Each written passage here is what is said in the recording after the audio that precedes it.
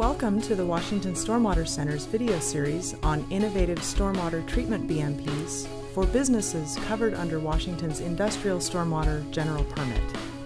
Today's topic, downspout treatment devices to reduce zinc from roofs and downspouts.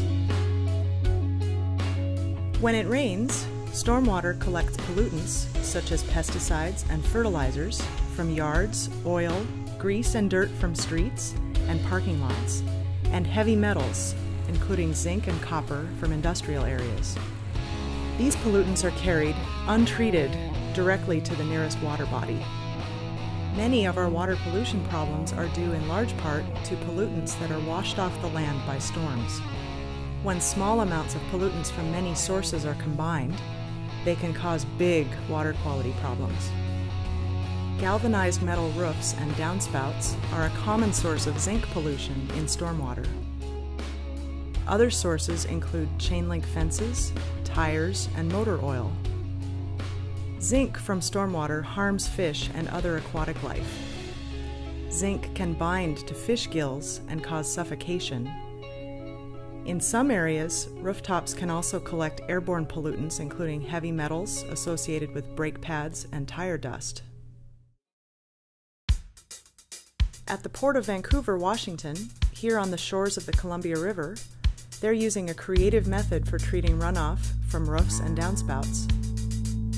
They call it the Grattix. We call it innovative, inexpensive, and effective for zinc removal. The Port of Vancouver is covered under the Washington State Department of Ecology's Industrial General Stormwater Permit. That permit limits the amount of zinc that we can discharge in our stormwater to 117 parts per billion, which is quite a challenge in an industrial setting. We dreamt up a low-cost, innovative solution that used sustainable materials. What we ended up doing was taking a food-grade plastic 250-gallon container and basically built a bioretention system that we could scoot right under our downspouts. The port uses recycled and reusable materials when building the treatment boxes and can build them for around $200. They are made from industrial polytotes that are salvaged from a port tenant at no cost. These would otherwise be thrown away and is a savings to the tenant in landfill fees. Other materials used to build the Grattix include inexpensive and easily accessible ingredients. Inside the tote, we place a base layer of drain rock. A perforated PVC underdrain piping system is then installed and topped off with more rock. To prevent these bottom layers from mixing, we then insert a large sheet of window screen material.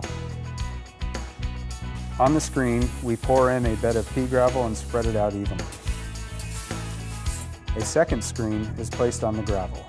The top of the mini detention system consists of an amended soil that is comprised of 60% sand and 40% compost. We then put in our plantings and space them evenly. At the top, we pour in a couple inches of bark mulch. Lastly, we arrange several large stones to disperse the runoff from the downspout. Basically, the Grattix functions just like a rain garden in a box. The plants we chose for the Grattix is a combination of rushes and sedges, and we chose these plants because they can dry out in the summer months but also can withstand ponding in the winter months. The plants use the dissolved metals in their photosynthesis process.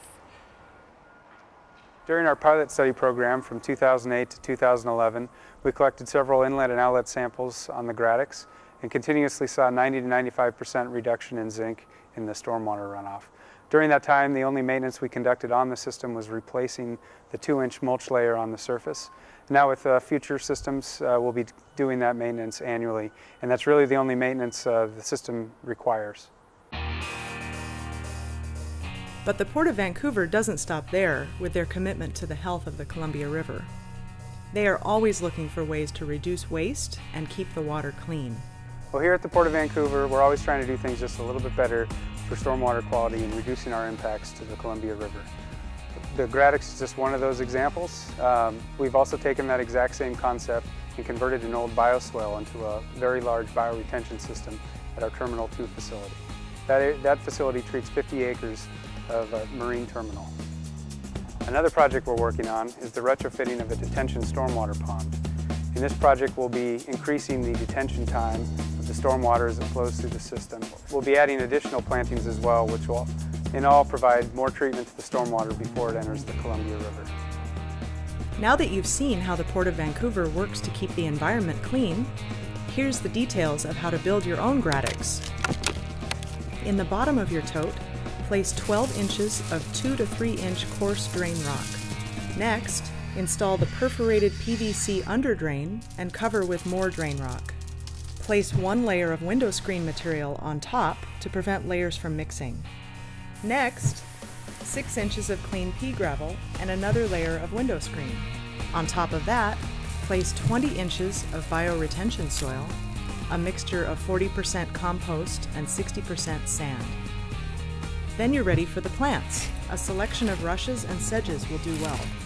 Top it off with 3 inches of bark mulch and place a splash block or large round cobbles for water dispersion and erosion prevention. For more information on the Port of Vancouver and their stormwater projects, contact the following. For more information on this innovative stormwater treatment BMP, contact